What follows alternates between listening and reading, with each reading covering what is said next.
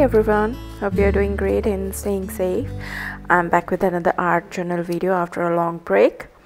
I enjoyed the break a lot and it gave me a lot of ideas which you'll see coming up ahead in upcoming videos. So in today's journal I'm using 3x4 5x4 flat lay art journal.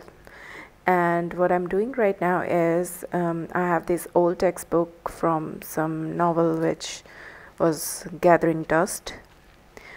So taking that page and sticking it down on the journal page using gesso, water down gesso.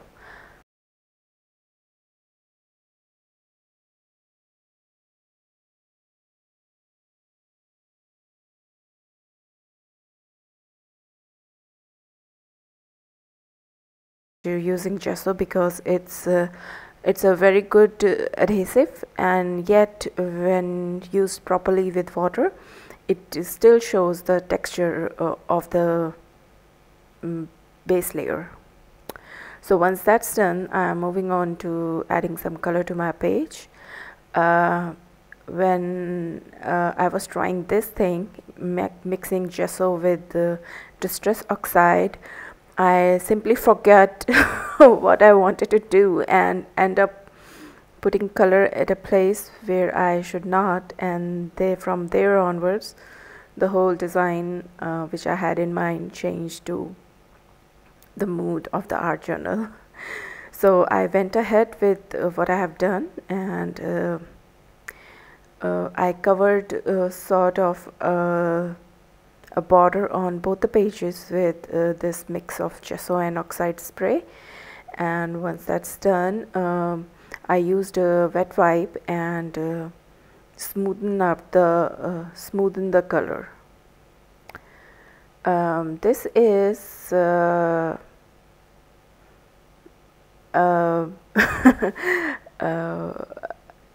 experiment which I did on a silicone mold. So I recently got very intrigued with silicone mold and I wanted to try it on my art journal, but I was not into resin or clay, so I figured what's the harm in using PVA glue.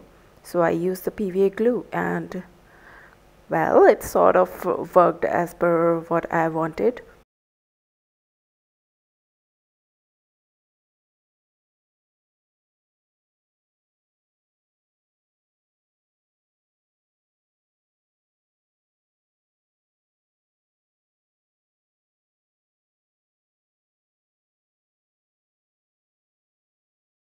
So once I have decided the position of where I want to keep this mold texture, silicone mold texture items, I used matte medium to glue them down.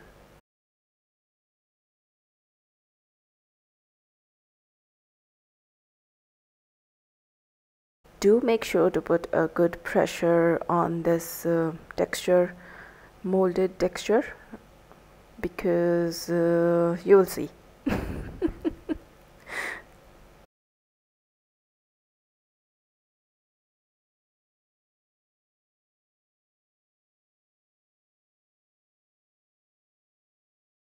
So once the texture is dried and stuck to the page, I moved on to giving some definition or color to it, and I'm using fossilized amber oxide spray. I thought of deciding to first use a few drops of it and wet brush, but it was not giving me the kind of result I wanted, so I moved on to using the spray as a spray and that seemed to do the work for me.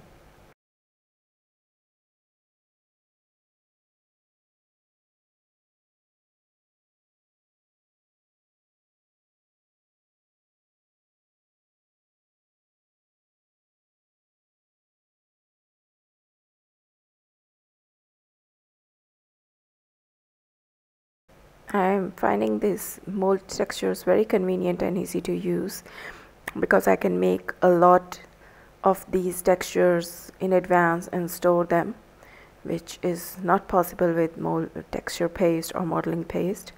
But yes, each of them has their own use and should be used according to the mood.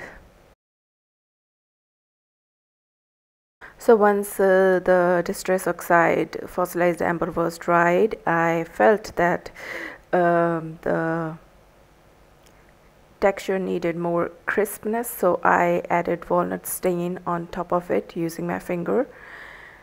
So what I was saying about pressing them firmly is where my watch was not pressed firmly when I was using the matte medium, so the water was seeping inside, and when I put pressure using walnut stain, it came out due to the pressure.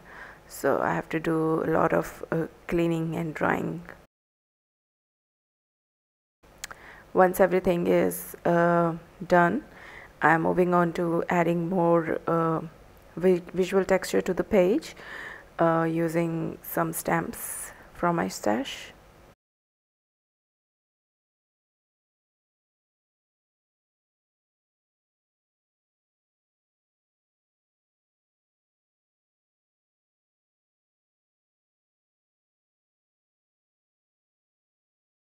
I felt like the page needed a pop of color, so I used Picked Raspberry Distress ink and added some splashes.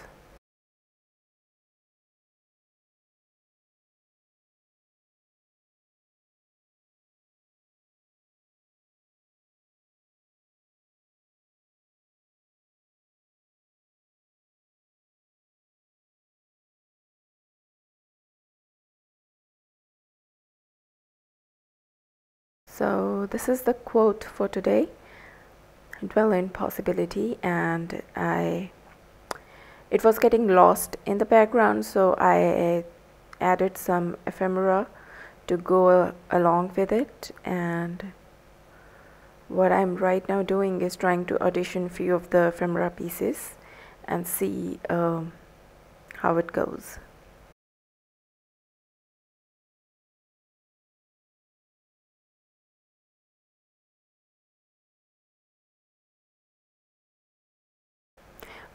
Next time I will definitely going to try using these mold textures on a bigger art journal. I felt that my small art journal got very crowded.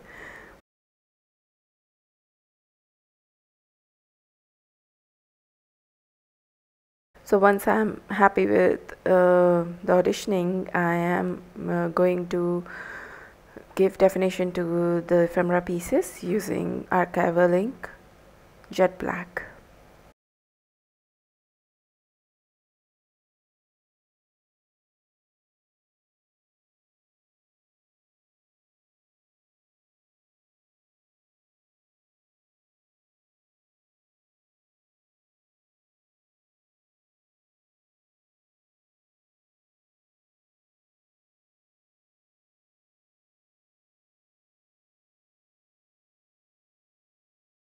So I wanted to stick this quote from the middle, and there was some struggle.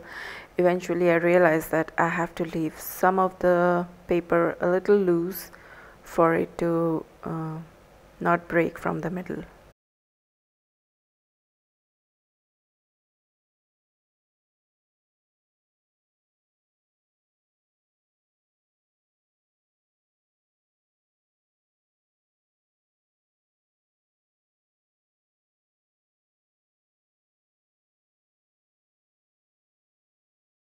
So on to my favorite part of the art journal.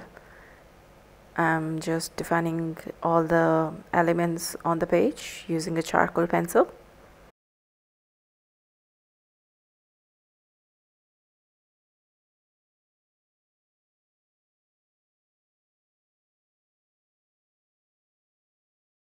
So I really like using more I will be using more of this silicone mold textures in my upcoming art journal. I'm quite intrigued by it. So that's it, guys. This is This is the page, and